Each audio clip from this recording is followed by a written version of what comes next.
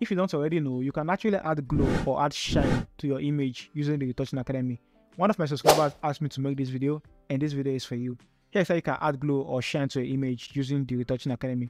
So just come to your Retouching Academy right here and just click on glowing skin right here. Once you click on glowing skin under this face and makeup, once you click on it, it's just going to load a couple of groups and create a couple of layers for you. So inside that group, you're going to see this paint here to unmask highlights. So just pick your normal brush tool, make sure flow is on 100, opacity 100, make sure you're using a soft round brush, and just paint on your image, your overall image, but paint on the eyes or not paint on the hair, just paint on only the skin of your image like this, and it's going to add shine to your image. It's as easy as that.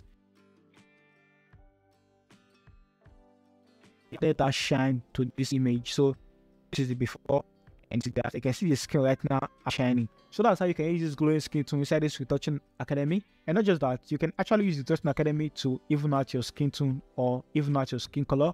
Click on the video showing right here to watch that video. I'll see you guys in my next video.